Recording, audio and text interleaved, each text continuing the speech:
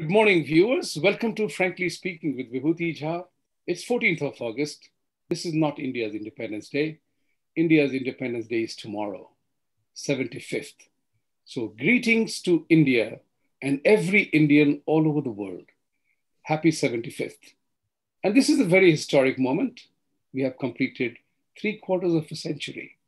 Those who are familiar with cricket, they know the century is a big milestone in the game of cricket. And right now, England and India are playing a test match in UK. So it is a very interesting time to be in the game.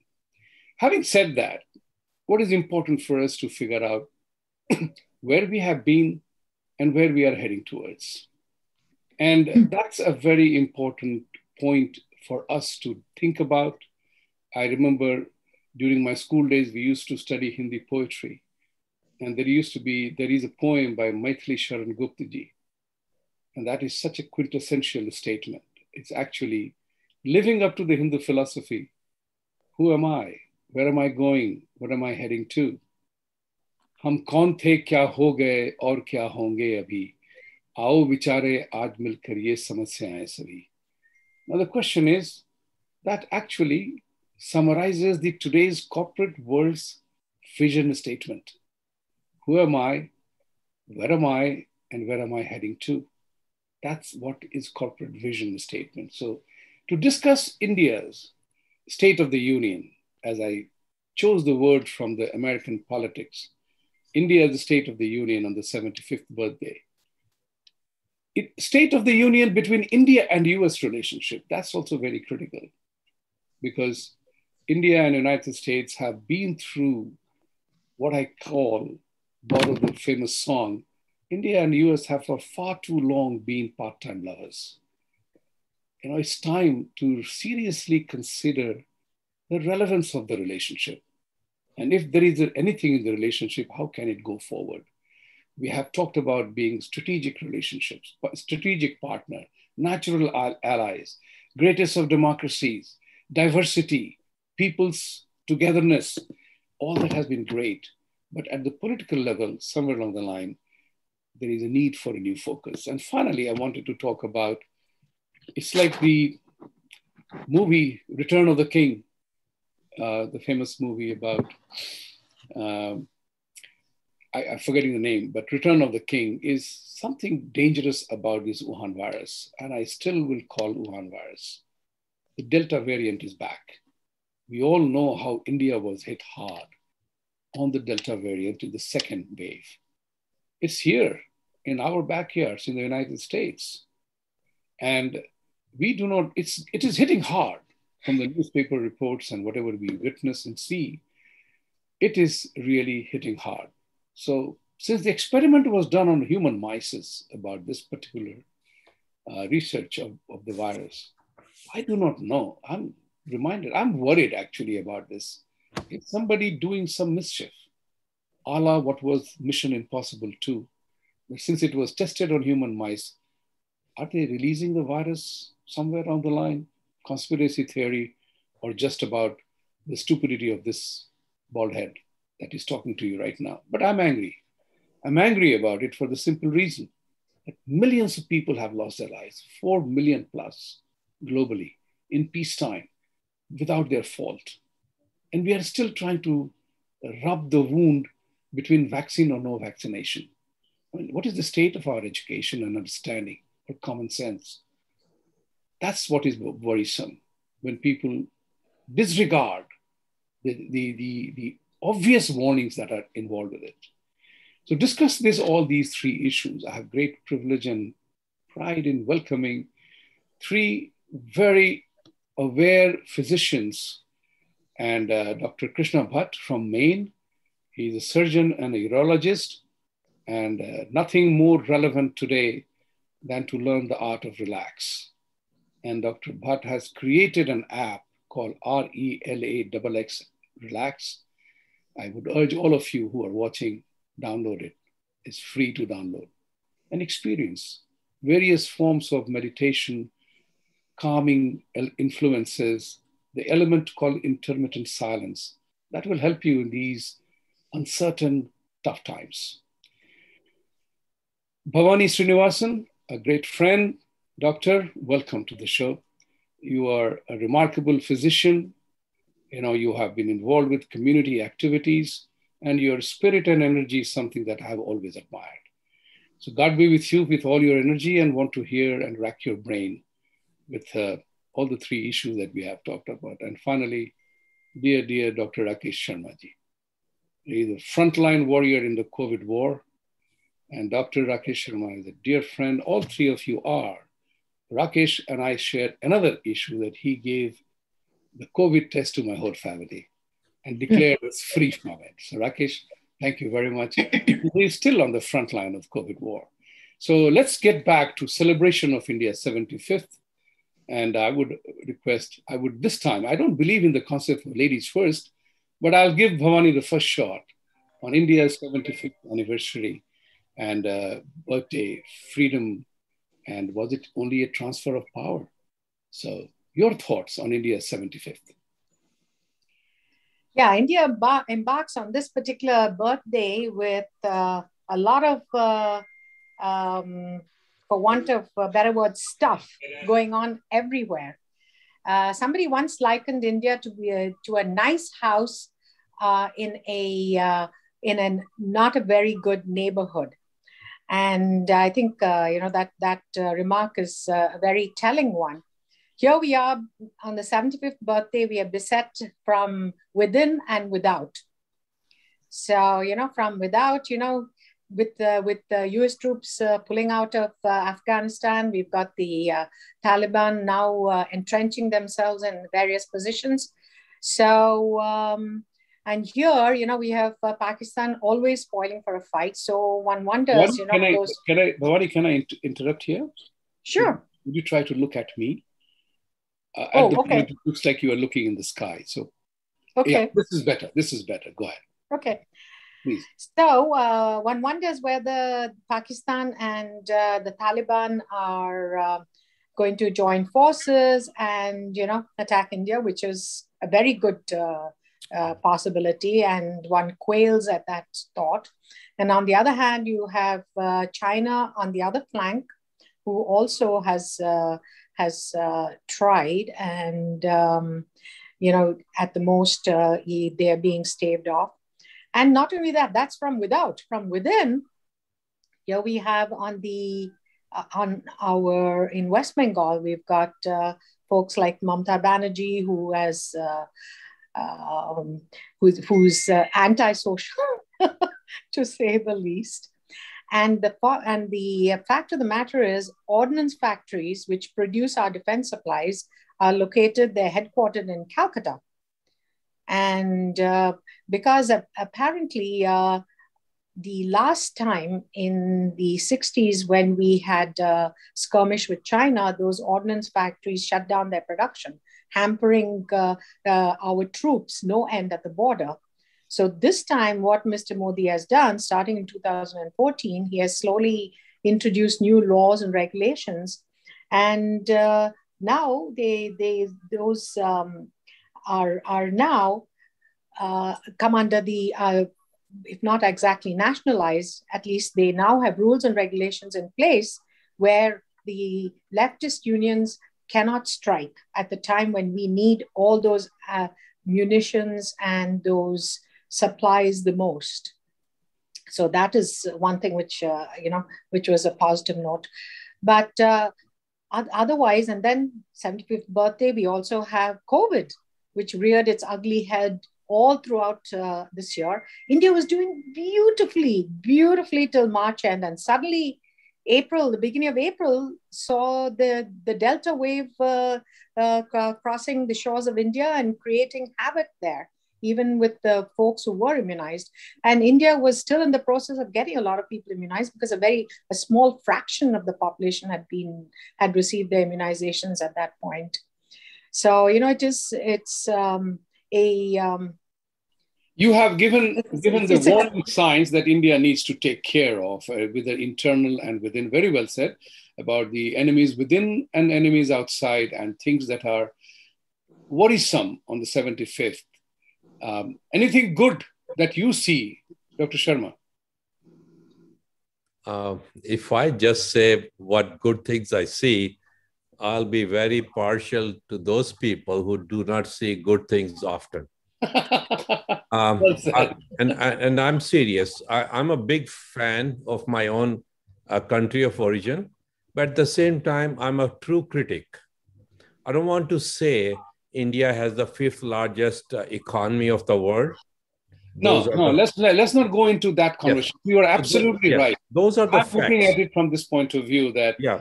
So what I'm just going to good thing that we are looking at. yes. Hope, What I'm going to comment on is on 75th anniversary. What did we achieve in India? I don't want to compare ourselves with China, but at the same time, you cannot ignore it either. Let's say India's economy is the fifth largest by right now. So GDP has grown up to 1,600 plus billion US dollars.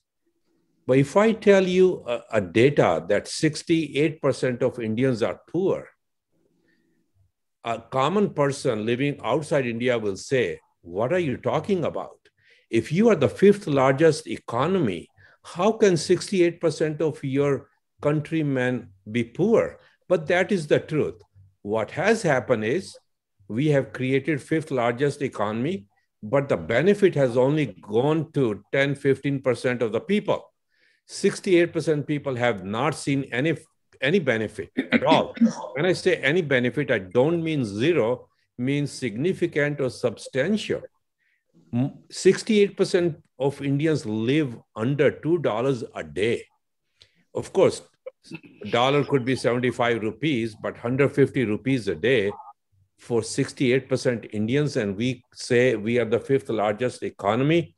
So point here is there's a lot of disparity. That GDP, that fifth largest economy, yes, dwarfs, because we are the third largest country in terms of the purchasing power parity basis. Yes. So again, just as today we pay $4.19 or $3.19, depending on the quality or the brand of milk you buy per gallon. When I came here, we were paying 79 cents or 99 cents. So there is a thing called purchasing power parity in which India still ranks number 3. So the point of the matter is, yes, India has a long way to go, and you have brought that to attention very, very seriously. And that's what is important. I keep telling people in India that 1.3 billion people is not a good story. We are far too many people right now.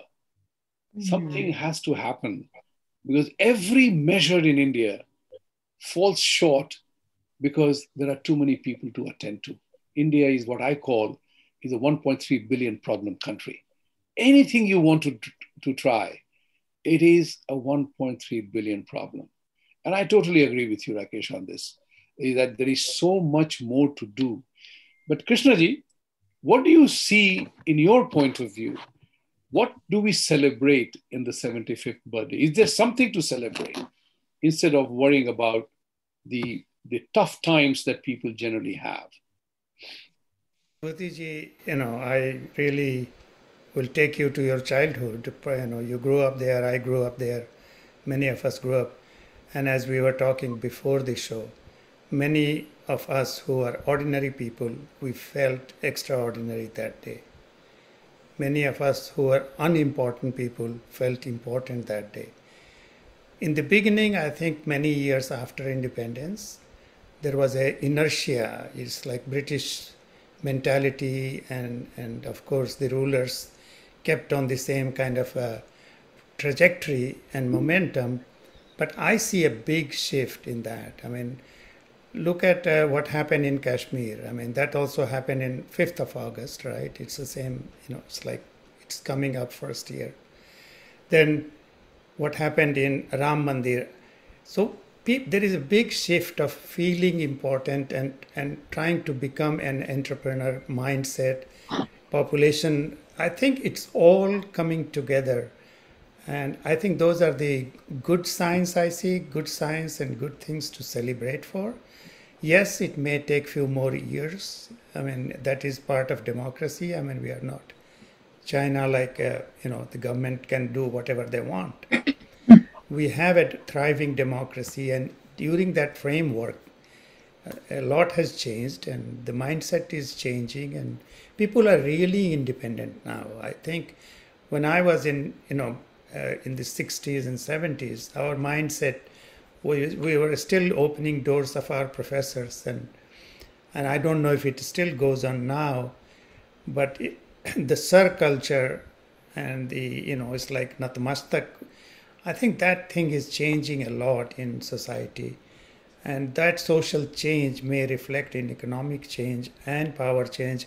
And yes, we have neighbors not friendly, like Israel also has neighbors that are not friendly. But is that a challenge, that India can face? And it seems like it's a different India now than, it was a few years ago when we were taking punches.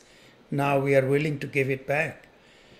So there is a mindset change, and that mindset change may translate, is for better of India. Thank you very much for putting through a mind that is getting out of the state of decolonized mind. Like it was, we had been so seriously colonized. Is that colonial mentality that had seeped in us? We have all, I think by and large, we are all belong to the same generation. And one of the things, the 5 ways that the colonial mentality manifested itself in India was everything India is inferior, right? Mm. We were all inferior people. Our color was inferior. We were dying for being fair and lovely. Right? Even creams were named like that. They made us feel that Indians are inferior people. You are weak. That's why we beat the hell out of you and we ruled you. Not only that, they began to successfully demonstrate it to us that we were poor in mind, despite our Vedic knowledge and everything else, that they could happily divide us mercilessly and rule over us. And for me, the breaking point came when I looked up the 1941 census of India. And it is shocking to know that just about 145,000 Brits were in this country, in India, plus women and children. They ruled us millions, right? Using us, our people, our resources against us, killing us, dividing our country the way as if, to use the Bihari slang, unke baap ki property thi, as if they thought it was their own stuff. I'm angry about it when I read these colonization, and in which they left behind a colonial debt, where eminent historians and gentlemen like Shashi Tharoor and others would say, let's be grateful to the British. They left railways and they left, English language, a colonial debt that we are still living under of the English language, destroyed ourselves. So my thought process here is that between, and as Dr. Krishna ji pointed out, that Modi ji has brought that sense of pride back in Hindus. And I use the word Hindus deliberately because it is almost a phobic thing that if you said you are a Hindu, you are a dangerous guy. We are not. We are the most friendly people on the planet Earth. We have never fought a war to hoist our flag or our linguistic domination. Nothing. Yet we are the ones who are under attack. So coming back to that same 15th August celebrations that are important, we will not know what is happening tomorrow on that side. But there is a new phrase that has come about. The left liberal gang. It's called the Lely gang. You may have heard about that. These people have dominated, and they are the ones who are creating the maximum disturbance in India. So if Prime Minister Modi were to ask you, Bhavani, one suggestion, no more than one suggestion that you could give to tackle this group of people, what will be your number one priority that they must be hit with? Well, there's a group called the USCIRF, yes. the United States Committee for International Religious Freedom.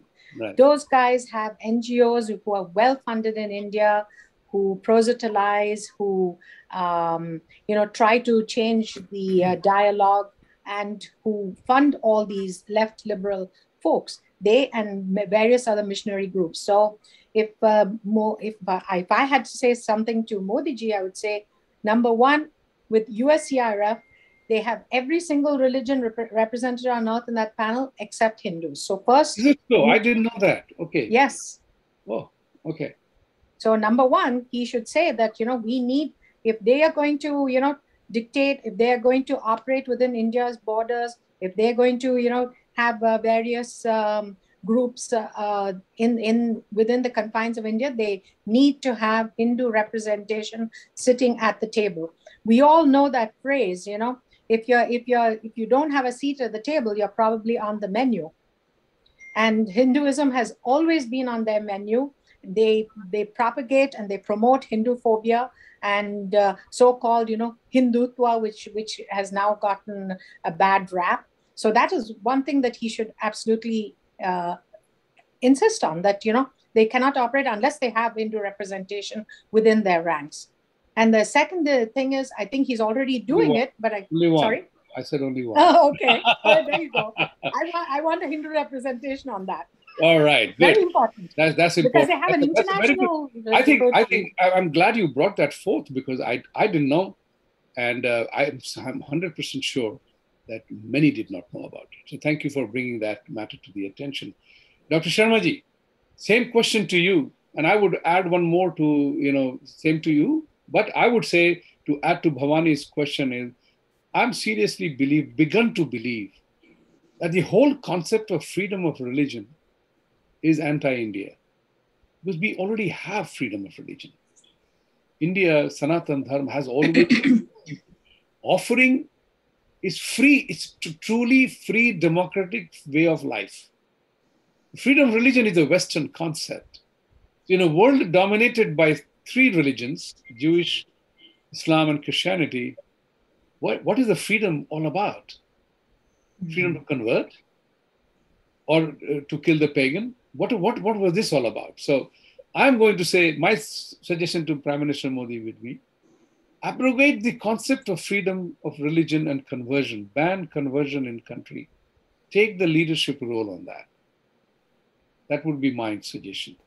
Take the leadership role on that, because in my opinion, if God is the ultimate magician, each one of us here, he could have made Bhavani as Betty, Rakesh as Rocky, Krishna as King, Vibhuti Jha as Ho Chi Minh, whatever. But God did not do that. He made us who we are. So I have begun to talk with my American friends and Muslim friends that you guys are committing sin against God's original intent when you push for conversion. That is a sin against God's original intent. Sharma ji, आपका advice क्या होगा मोदी जी को on the 75th birthday of the country? I think Modi ji needs more than a dozen advices. Yes. So one will not do enough job. One per person. Then he will have 1.3 billion advice, no? Of course, we all love our religion, and India lacks into where a right thing should be done as far as conversions are concerned. The agency that Bhavani ji just mentioned, in fact, if you read that agency's report of the last so many years, India has so many laws already on the books.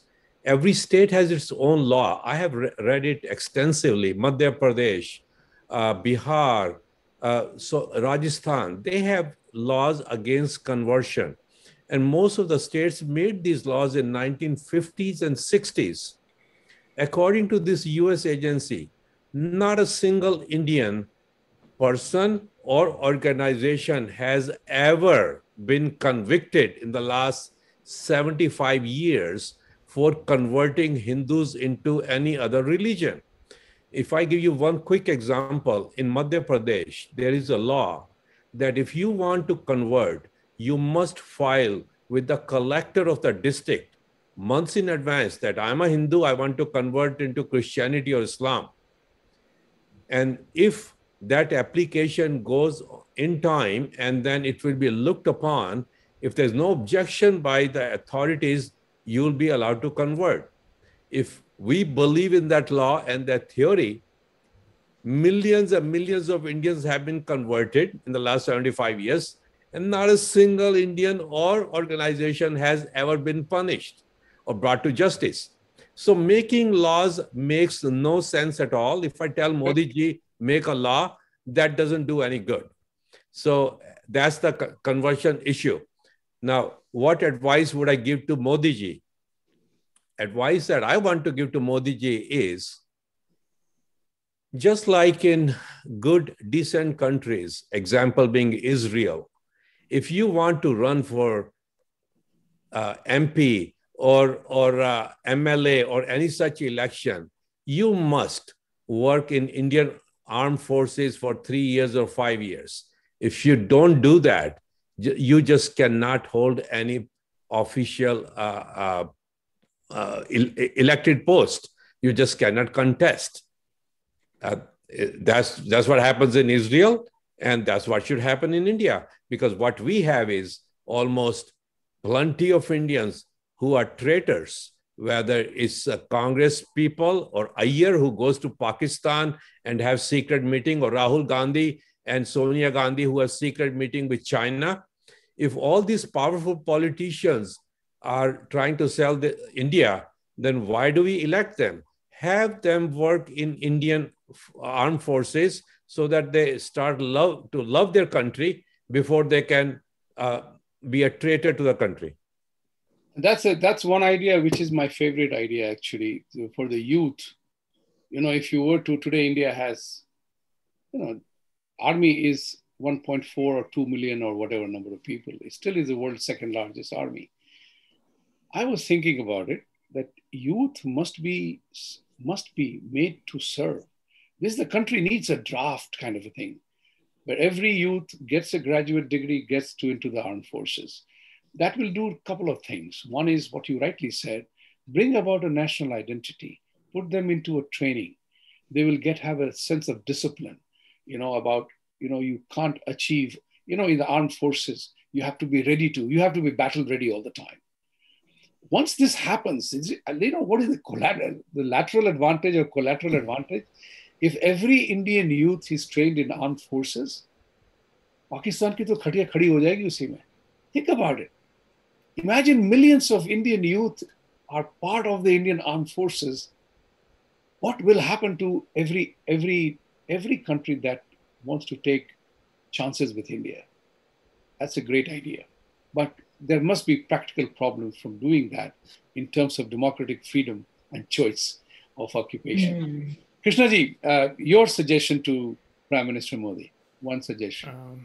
Vibhuti ji, my suggestion, of course, is to continue the path Modi ji is taking already, is not to focus so much on the left liberal. Of course, you want to make sure that they're funding and they're within the rules that Rakesh ji said. There is already rules there.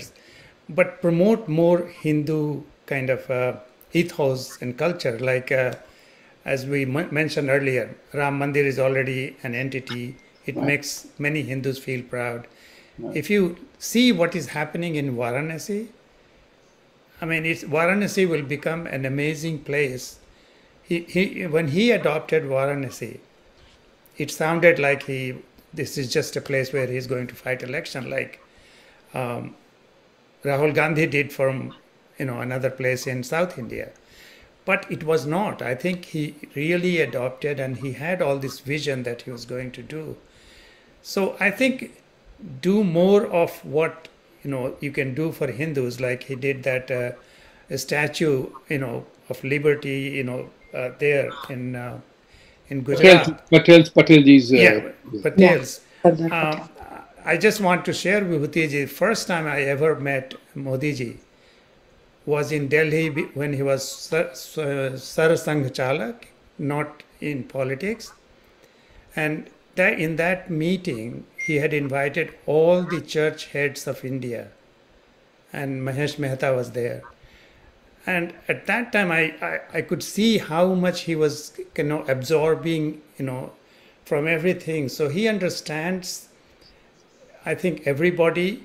But where do you put your energy? If you take a step against left liberal openly, then you will be wasting your energy because the fight will continue. You are not going to change them. their thoughts or their behavior. And at the moment, they are more angry because they want Modiji gone. They want the whole thing gone. So they are trying to kind of, वो तूफान जैसे उनके अंदर में आ रहा है, but they are not able to do what they could do when the Congress was there, except in certain pockets. Like Andhra is a problem place. But I think he should focus on just uthao. I agree with you that there are so many things to do that you can't be worried about the negatives for people who are trying to do. But at the same time, geopolitically speaking and political survival wise, when you know that the left liberal gang is trying to besmirch you and trying to destroy you, you have to also take defensive actions. And I'm talking about not spend energy, but ensure that they are not able to do the damage that they are capable of doing globally. And one of the things that you very rightly we were talking about is that educational part of it. You said about spreading the Hindu part of the thing. We have to decolonize the Indian mind. Believe it or not, many Indians till today believe intrinsically that things Firangi are better than things foreign are better than India. Many a times I have heard industrialists say, bring a white guy and everything will be fine. All Indians will listen to it. We still suffer from that colonial mindset. We have major conversations going on how to decolonize the mind. What will lead to decolonization of the mind? Because that's critical. Because we have been brainwashed. People like four of us are here. We are interacting daily with these people, right? We are able to assert ourselves because we are performing in a very high atmosphere. We have no margin of error. We perform very high. And I think we are living Swami Vivekananda's 3 A's of awakened Indian, reasoned Indian, and assertive Indian. That's what we are. And I have added the 4th A to that. It's called act. It's not enough to know, but you have to act as well. Now let's switch to one of the other important... Just one point, Vibhuti Ji and Rakesh Ji may be able to, he knows numbers better, the number of NGOs and has really gone down since 2014. Is that a fact? Absolutely.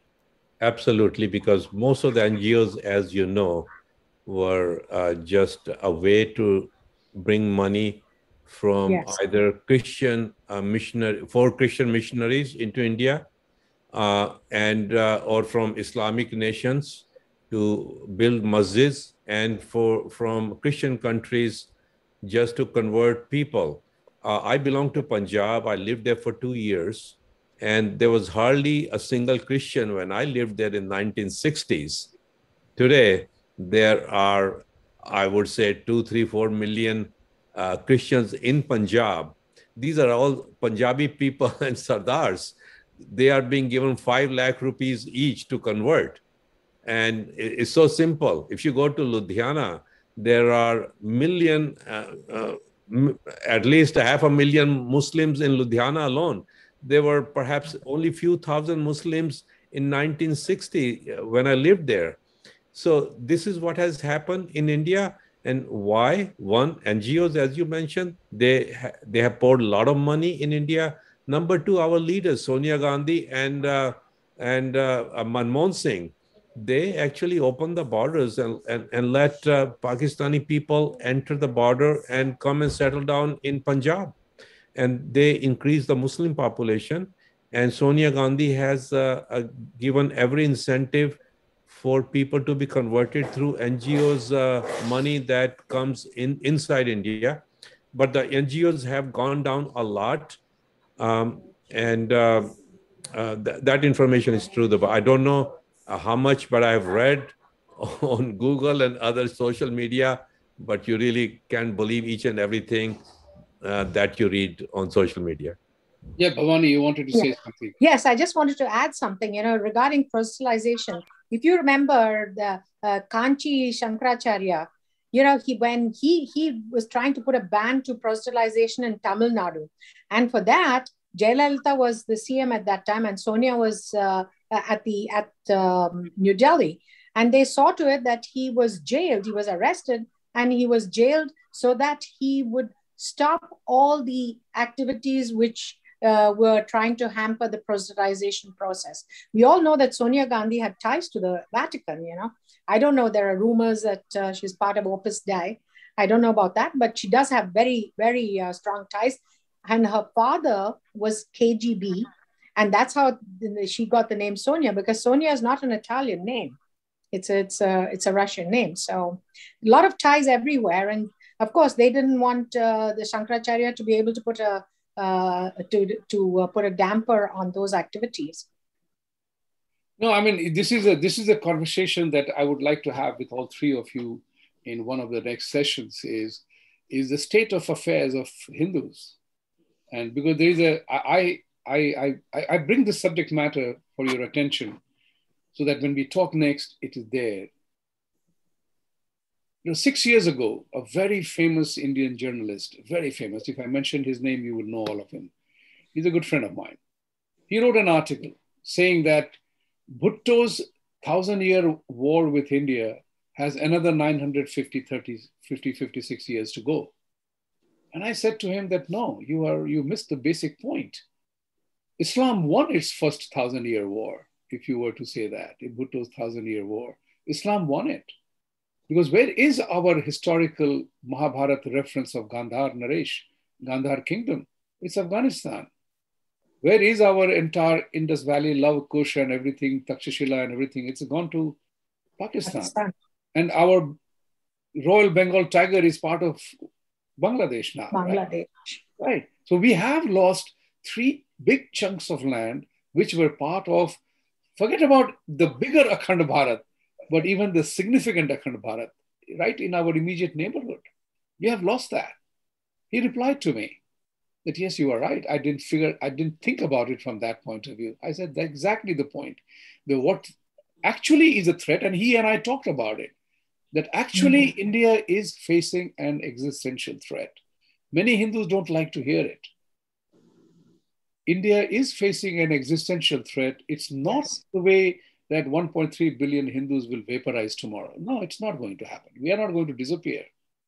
But we are going to be rendered irrelevant in the conversation. We are not part of a religious conversation. We are not part of a mainstream conversation. We are those guys who are idol worshippers. We don't even, they don't even consider part of humanity that we are not part of any religious order of Abrahamic belief system.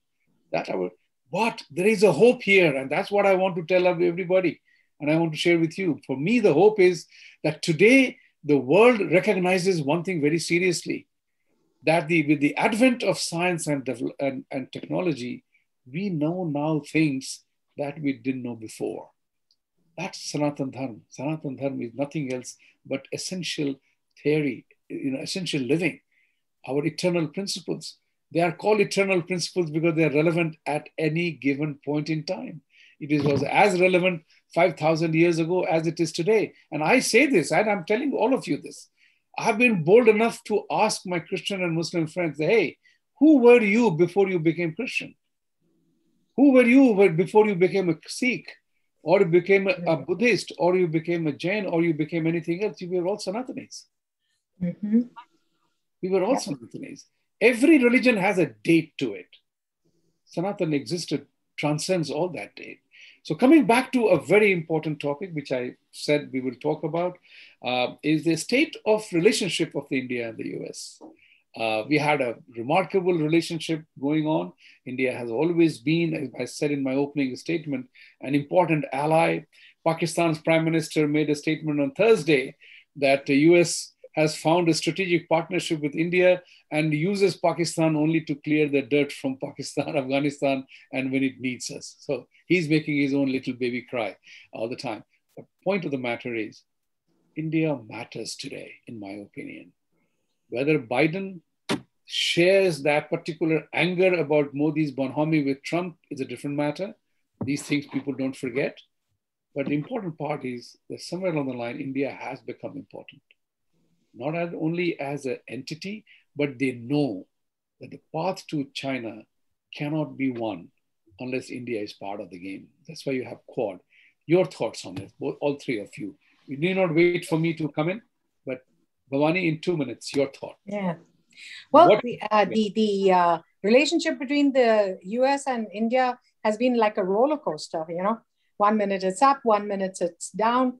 And as you very rightly pointed out, when the previous administration was in office, I think, the great minds were thinking alike, on various strategic moves, whether it was defense, whether it was space, whether it was military enhancement, whether it was economic cooperation, whether it was trade agreements, So, all things were, they were seeing eye to eye. Well, we don't know now, how things are going to phone? Is this your phone? No. I don't, it's not mine. Okay, thank you.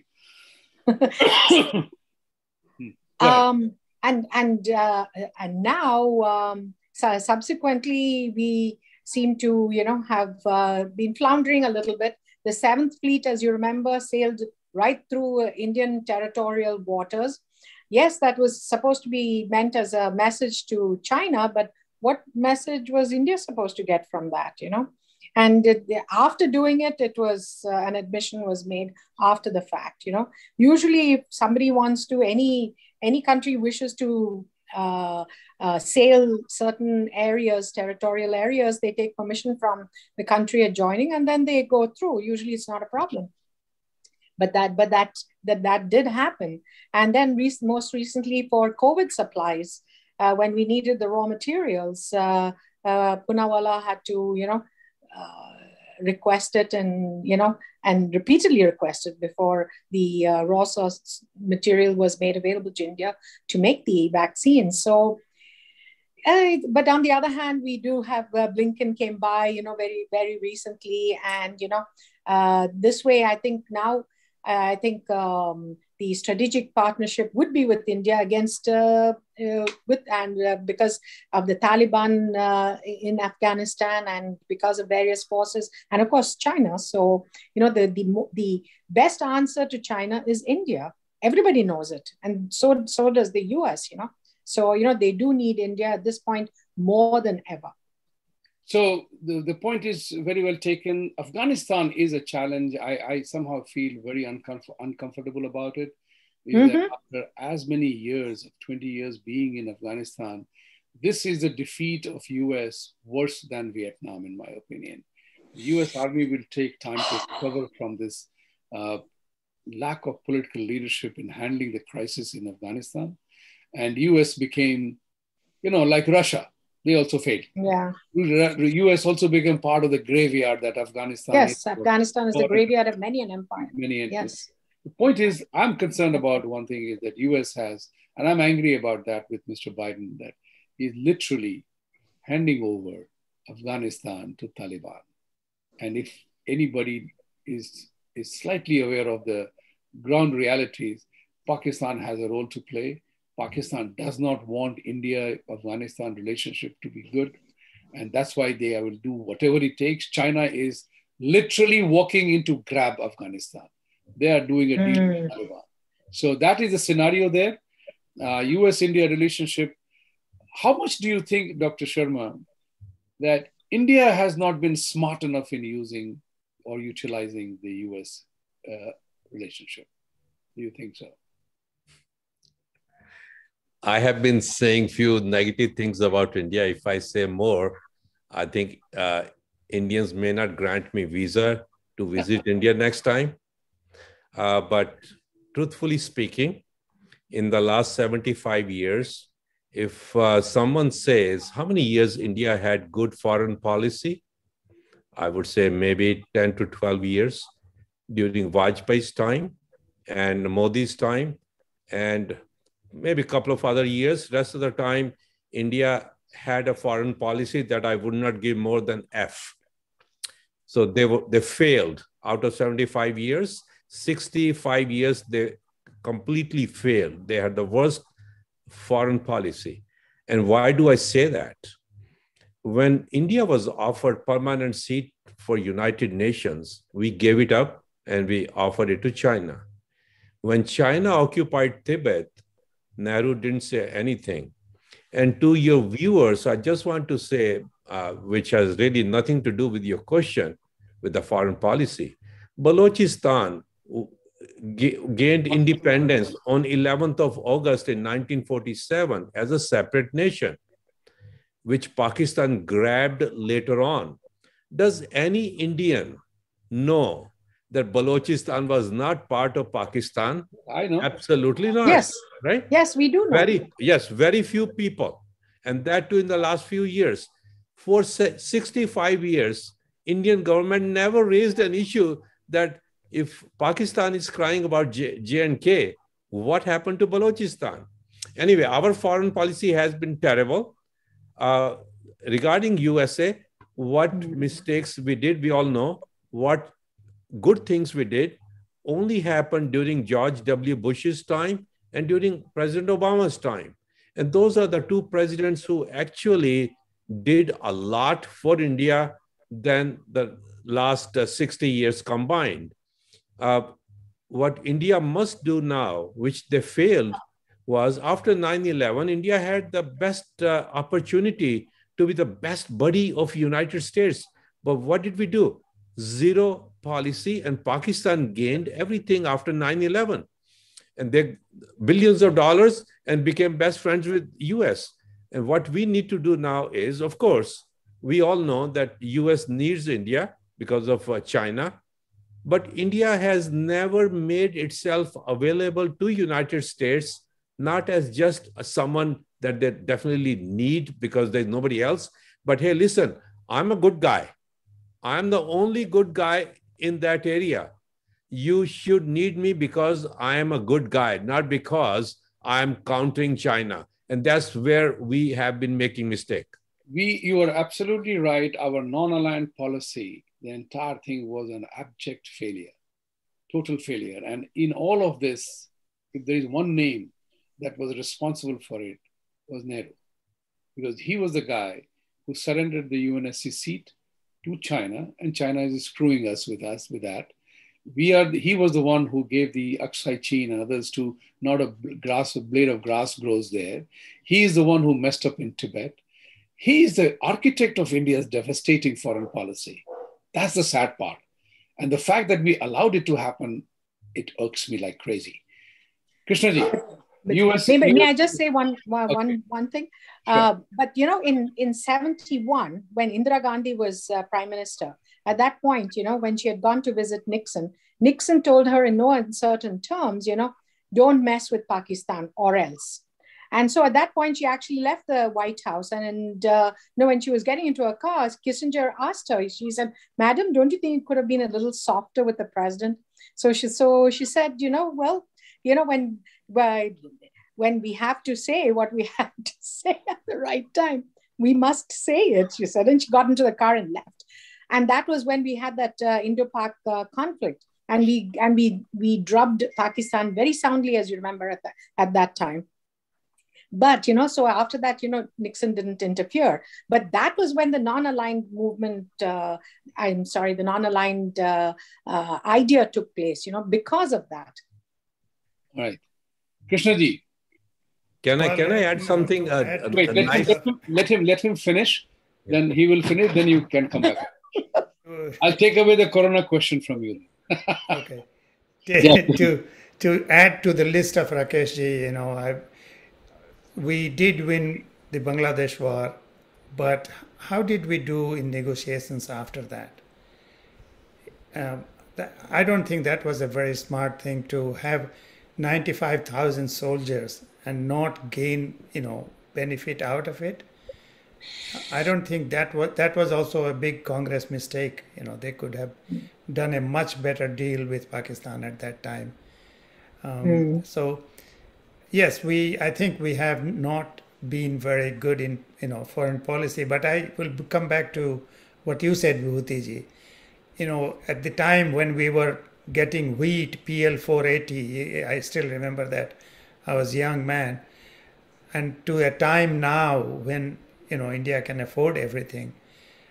It's a different economy. It's a different level of relationship.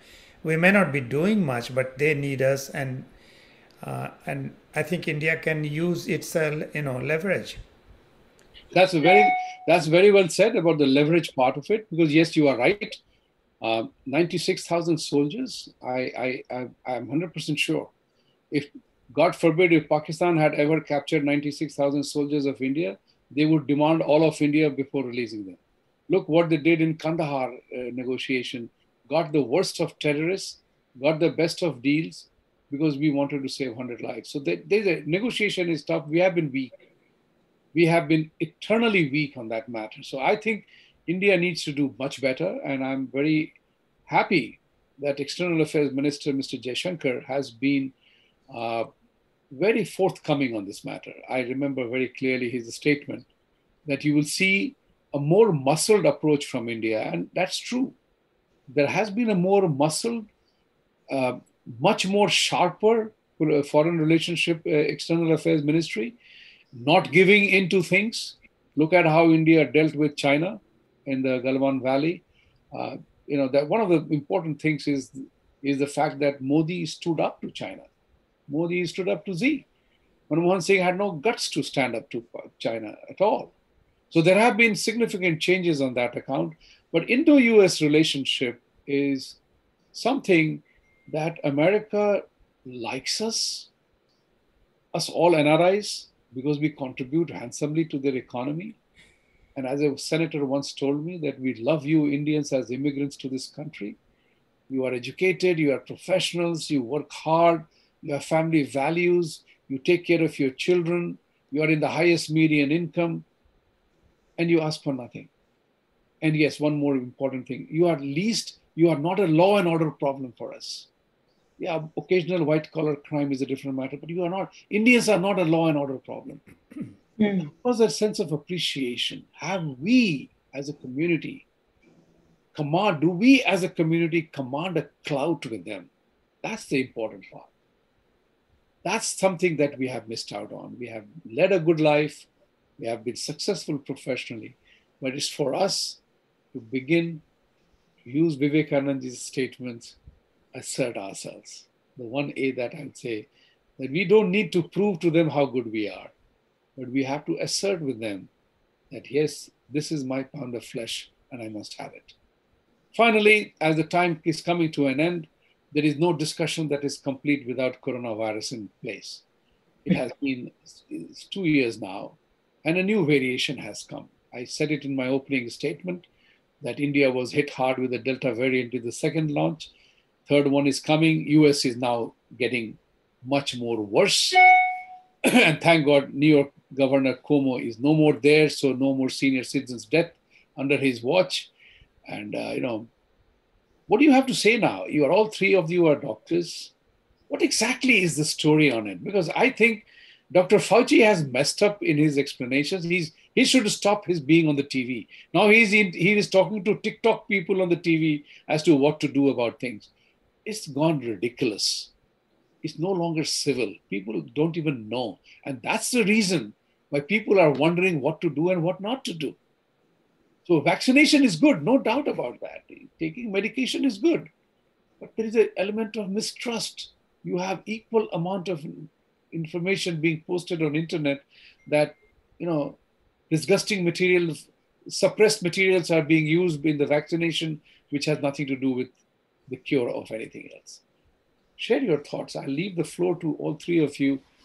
2 minutes each, sir. Krishnaji, you start with that. Yeah, I'll give one of my minutes to Rakesh, but I totally believe that we don't know too much about this virus, and at some stage, this virus or another virus will have to coexist. We have to find that balance, and where we do least damage to us, our economy, our existence, but at the same time, we can't live the way we are living forever. Right. There's a very important book. Somebody I know, Savio Rodriguez from Goa. He's a Goa Chronicle guy. He wrote a book. He and his friend Amit Pagaria wrote a book called Modi Stole My Mask. And his research has completely indicated, just as the research by the magazine of atomic scientists talked about, the first article that I read about the all proof shows that it came from the lab. The Democratic Party wants to hide it. They don't want to comment about that. So we know about that. So where do we go from here, Bhavani and then Rakesh? Well, talking about the manufactured virus, that was pointed out in March of 2029. IIT scientists from India, they analyzed the virus and they found that to the coronavirus, added variants were put in place. They added an HIV virus, so some of the spikes, contain that, and that's that gave it gain of function, what we would call gain of function, and Right. that was one of the things that Mr. Fauci, Dr. Fauci, was hauled up for in front of Congress a couple of weeks ago. So gain of function was given to this virus in an artificial way, and that's why normally when somebody has a viral infection, like if you get a cold, for example, that's the type of coronavirus. The virus replicates, and then slowly peters out and dies out, and you get better normally, naturally. Whereas in this case, this particular virus, as it goes along, it gathers steam, it's mutating, it's getting more functions, and it's unleashing and creating more havoc. So I think we have to learn to coexist with it, as Dr. Bhatt pointed out.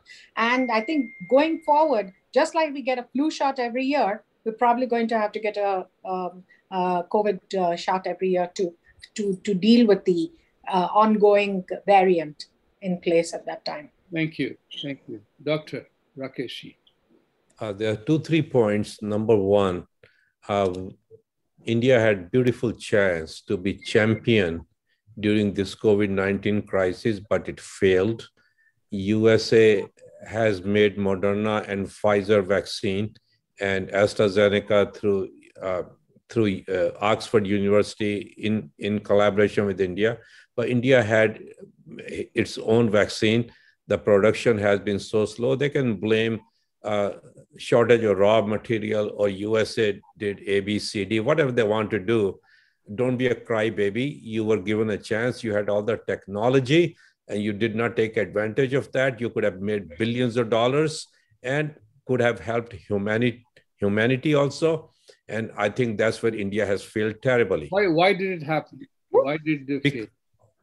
The reason being, we have know-how, we had the research, we produced or made the vaccine very nicely, but we just somewhere after a month or so, we just didn't have the stamina, the push, the efforts to make millions and millions of doses. If we had been smart, forget about the rest of the world, we would have made enough vaccine to vaccinate our own population in India. Hardly 4% Indians are vaccinated. So that's point number one. Since I don't have time, I will not keep on blaming India more and more. But what COVID has done is short-term damage to the world is so much that in my lifetime, I don't think I have seen or I will see in the rest of my life, unless China unleashes few more viruses in the next few years. This trillions of dollars of damage and roughly 6 million people dead, so many millions infected. We have been living in fear. Economies are shattered. Millions of businesses are gone or shut forever. But now what do? I can only tell you one thing. There was one study done by Maryland in the month of June. In Maryland, 95% people who were admitted with COVID-19 infection in June were people who were not vaccinated. Only 5% patients admitted in the hospital were vaccinated. In my own experience, right now, I am seeing in my hospital about 80% patients who are admitted or who get really bad. 90% patients who get really bad are those who are not vaccinated.